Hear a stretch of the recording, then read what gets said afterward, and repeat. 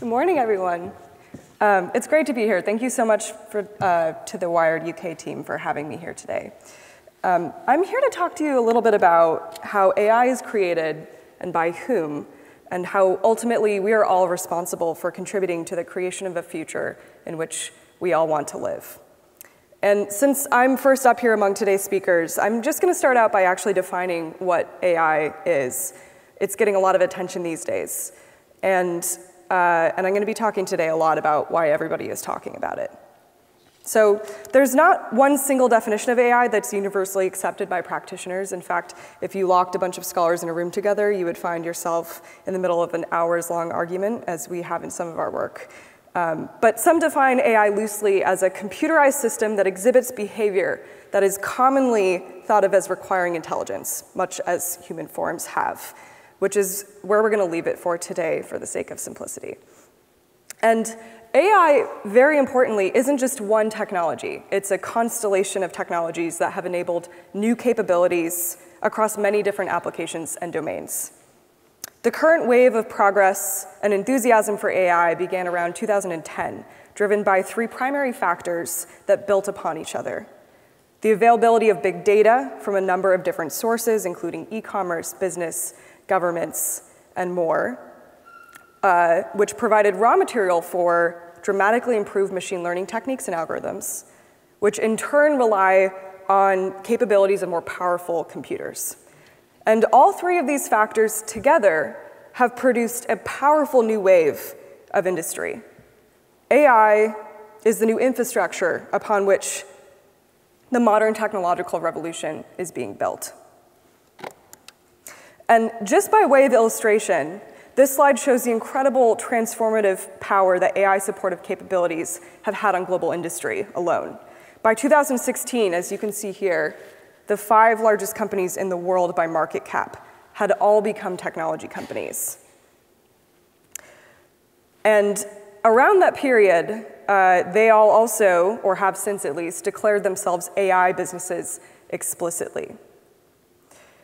AI isn't just relegated to industry, however, though it is true that this handful of companies are deeply ingrained in many of our day-to-day lives. It matters because almost every single one of us here in this room uses AI or interacts with it every single day. And most importantly, even beyond the experience of any individual user, we live in a world that is being fundamentally altered by this new technology area being deployed at scale. We use companies that produce and generate it, and we contribute to it ourselves by being participants in a vast data economy that feeds assessments made by machines about what we want and what we like, how we think, and even what we feel. And even, as I will talk a little bit more about later, how likely we are to do things like commit or recommit a crime in some cases. We are also citizens in a world that needs to figure out how likely we are, to figure out how to effectively govern the power that comes with the vastness of this information and the decisions that AI supports. And that is the focus of what I want to talk to you about today. There is almost no end to the questions that we have currently about the impacts of artificial intelligence on society. And this handful of recent headlines demonstrates that. We are asking ourselves questions like, how do we ensure that AI technologies are safe, secure, and trustworthy?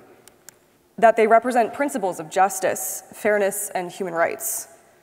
That AI is inclusive and doesn't have unintended consequences? That it supports, instead of marginalizes, the most vulnerable among us? That the value of AI and all that it generates will be broadly distributed? And in essence, how do we effectively govern AI technologies and govern around the massively scaled societal impacts that they will bring?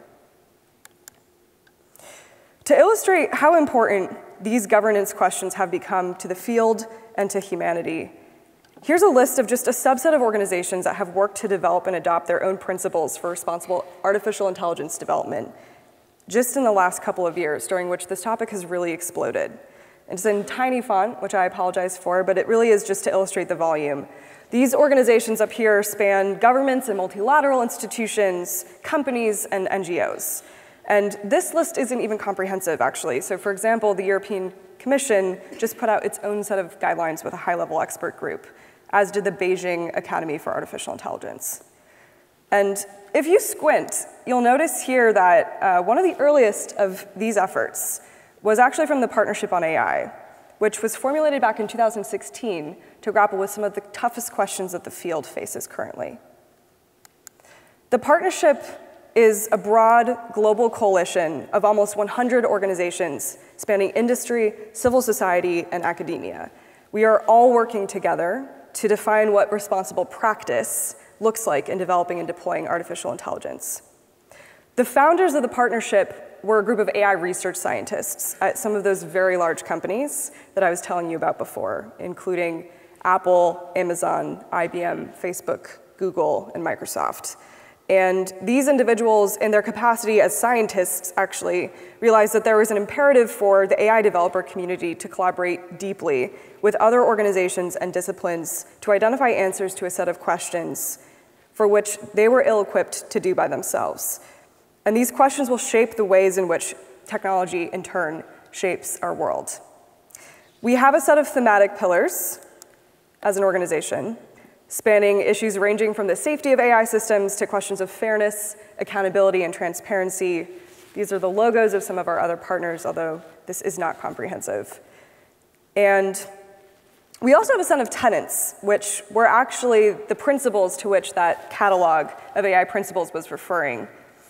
And they inform the work that our community conducts at a very high level. But like many principles developed by many organizations on that list that I just displayed, they don't really go so far as to define what technology ethics actually looks like on the ground every day in research and product development contexts that affect millions of people every moment. Thus, the goal of the partnership ultimately is to move beyond platitudes and toward practice, and to ultimately help define what those practices should entail. And I think that one of the most important informing principles for this work, which is often overlooked, is one of our tenets, that AI research and development efforts need to be actively engaged with and accountable to a broad range of stakeholders. And the statement, as it stands alone, doesn't mean much when you think about what it looks like. In practice, it takes on a lot of weight. And this was the primary premise upon which the Partnership on AI as an organization was founded. So what does this actually look like? I'm going to tell a story from our recent work that may help to illustrate.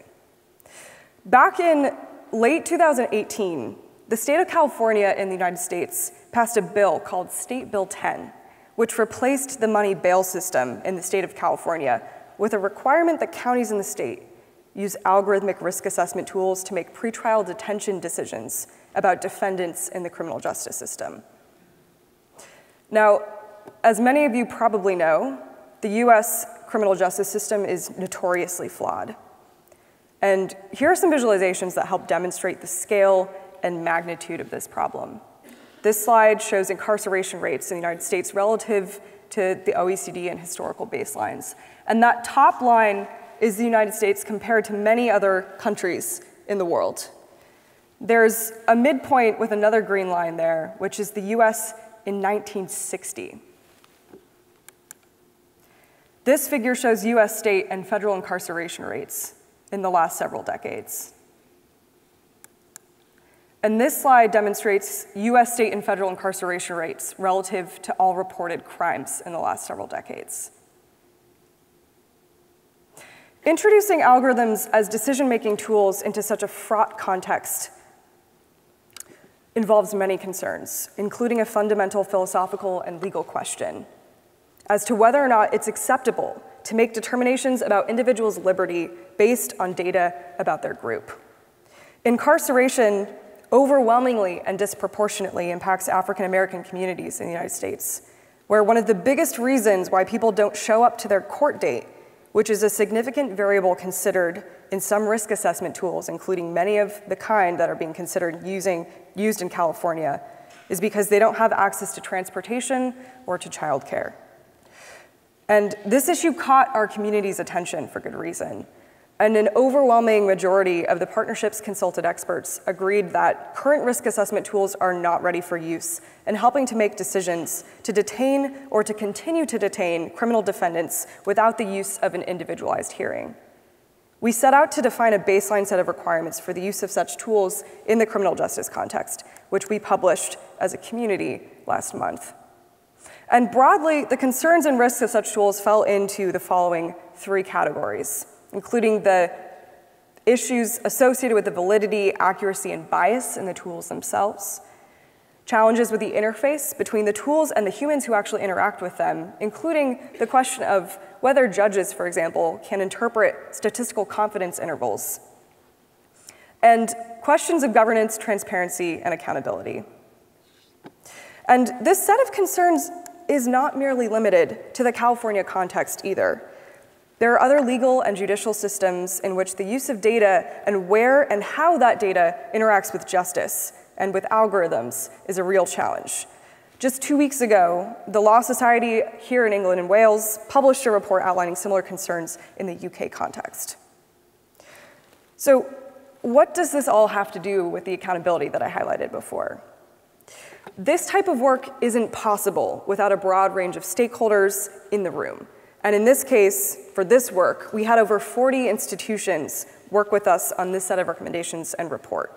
Companies, civil society organizations, and academics who came from a wide range of disciplines. Statisticians and machine learning experts, criminologists, lawyers and legal scholars, social scientists, policy experts, and advocates.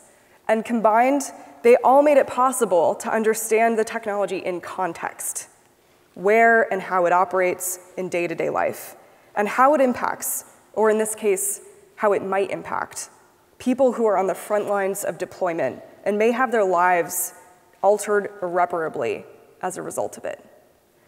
Society is the place where technology unfolds, and there are structures, institutions, and contextual factors to keep in mind as we are building and deploying it. Brian Stevenson is the founder of an organization called the Equal Justice Initiative, which is based in Montgomery, Alabama. It provides legal representation of prisoners who've been wrongly convicted of crimes. He likes to say something which I think rings deeply true in the world of artificial intelligence, especially today, that you cannot be an effective problem solver from a distance. We have to get close to the problems, in other words, that we're trying to solve, and we have to involve the people that they impact. Whether we're building health or data or dating apps, talking about online news or retail recommendations, or, as in this case, the criminal justice system, this has never been more important in technology development than it is today in this cultural, historical, and technological moment. To create true best practices that better inform product and policy development, we need the critical perspectives of those who are impacted by technology joining with those who are creating it. And this is the premise of work by organizations like the Partnership on AI, and the hundreds of individuals in our community who we work with every day to try to build a more inclusive, just, and better world with the promise of technology and humanity combined. Thank you so much.